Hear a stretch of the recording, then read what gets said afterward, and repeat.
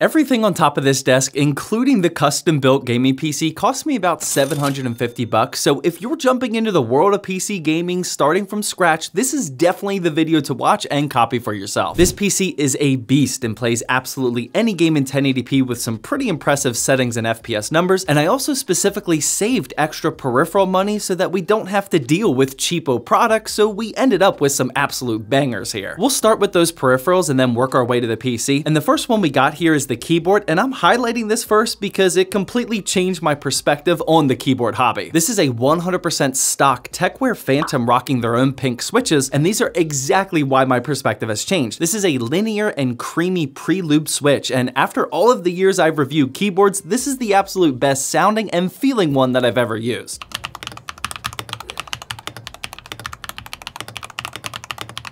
Before owning this keyboard, I wasn't aware that a keyboard switch could scratch an itch in my brain, but that's exactly what it feels like, and it's just so satisfying to use on a daily basis. I actually daily drove all of these peripherals for about a week before making this video just to make sure I got dialed in and gave you my proper review and thoughts, and I'm not kidding, this keyboard changed my life. I now fully grasp the reason why people go down this custom keyboard rabbit hole, so take this as a warning because it may cause you to spend even more keyboard money in the future. This TechWare Phantom rocks lubed V3 stabilizers, multi-layered foam padding for sound dampening, a dual-layered fiberglass PCB, and also double-shot, double-walled ABS keycaps. This all equates to some incredible value and sound for the $60 price tag, and there's a very real chance it doesn't get better than this at this price point. The only thing I personally don't like about it is the lack of volume knob. I'm the type of person that needs this on every keyboard, but it does have a keyboard shortcut with the function key, which gets the job done. I'll have a link to where you can buy this along with everything else I'm talking about today down in the description. But what's also down in the description is today's video sponsor, GVG Mall. I know you've heard me say this a bunch of times already, but the reason GVG Mall keeps sponsoring these videos is because a bunch of you guys and I keep buying their keys. It's plain and simple. They have the best prices on Microsoft Office keys, other software, games, and even some console stuff as well. More importantly though, is that they have the gold mine for cheap Windows activation keys, and the process couldn't be any easier. Now, these prices on their website look great already, but the true magic is when you use code ZTT18 because that'll give you a beefy 25%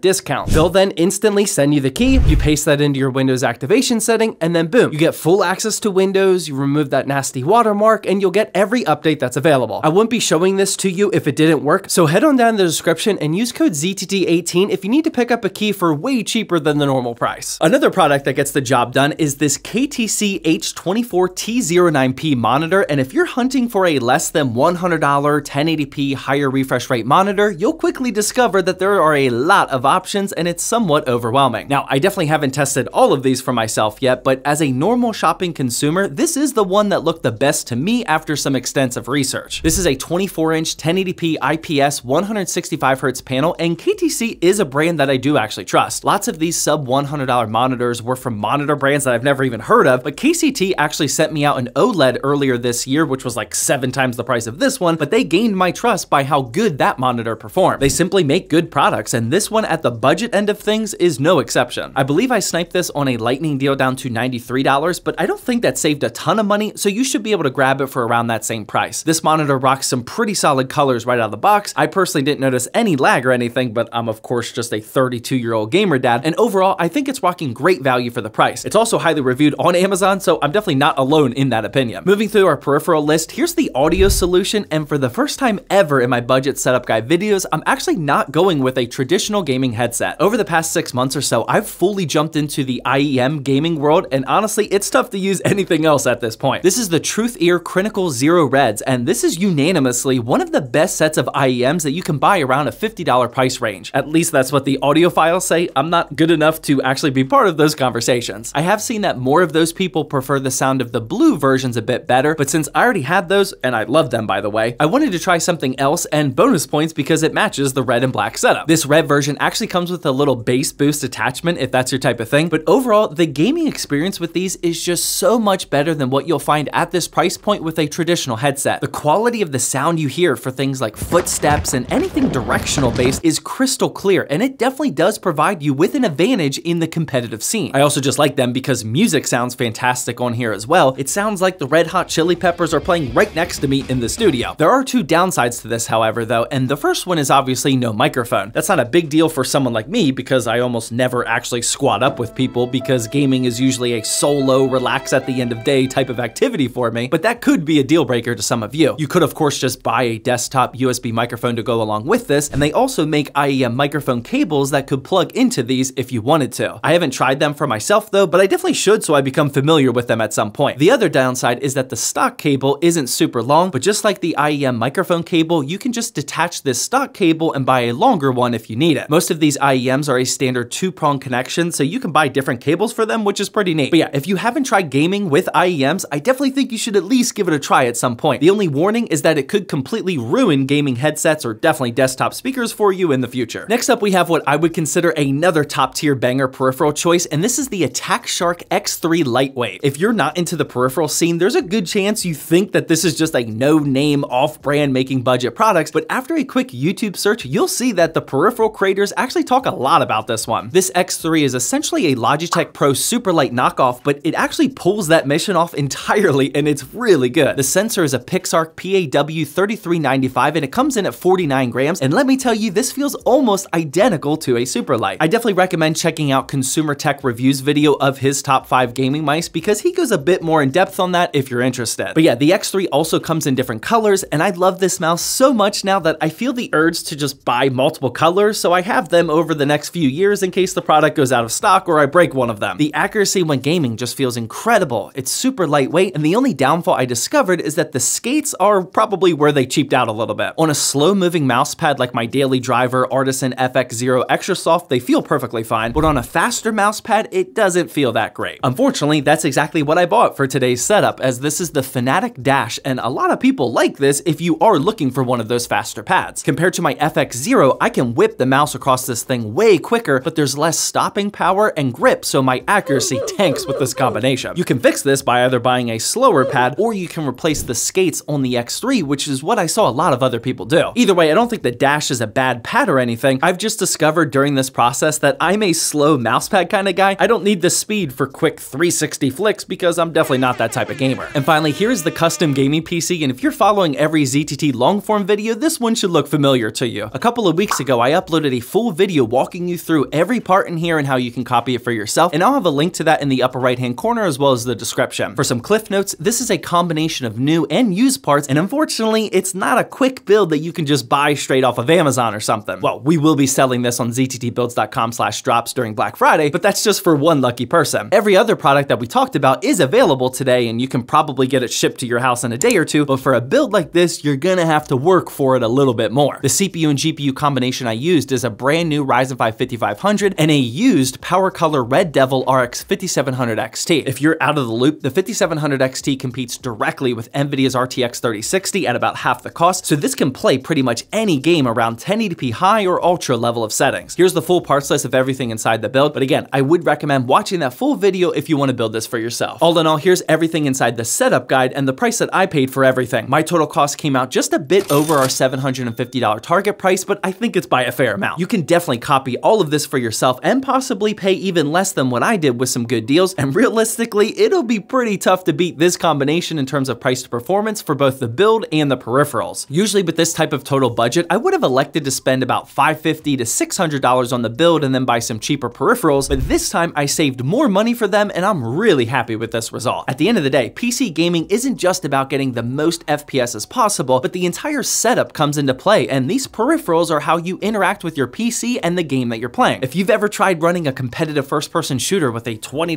knockoff mouse, then you'll know the struggle, so spending more money and getting dialed in on the peripherals is a way more fun experience in my opinion. But yeah, be sure to let me know what other peripherals I should check out for my next setup guide, or if you have any additional thoughts on what I picked, and the link for that full video about the custom gaming PC is on the screen for you right now.